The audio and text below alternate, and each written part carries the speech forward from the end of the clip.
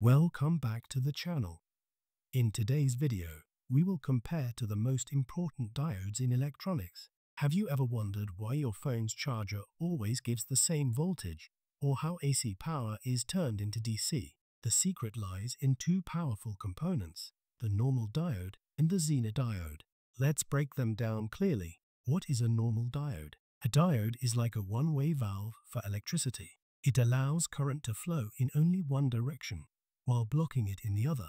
Here's the symbol of a normal diode, and this is how it works in a simple circuit. What is Zener diode?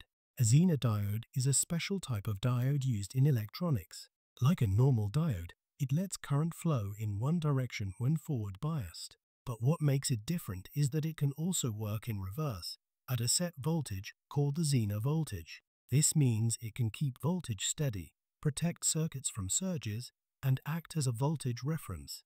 In short, normal diodes control current, while Zener diodes control voltage. The working principle of normal diode is, when forward biased, after about 0.7 volts, current flows easily. In reverse, it blocks current until breakdown, which usually damages it. In contrast, the working principle of Zener diode is, when forward biased, it behaves just like a normal diode. But in reverse, once the voltage reaches the Zener value, it allows current safely. This keeps the voltage stable across the load.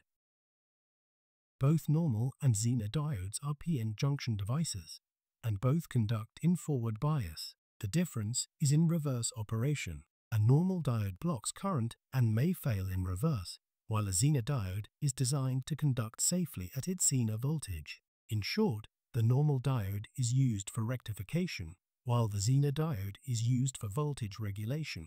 Normal diodes are used in rectifiers, polarity protection, and demodulation.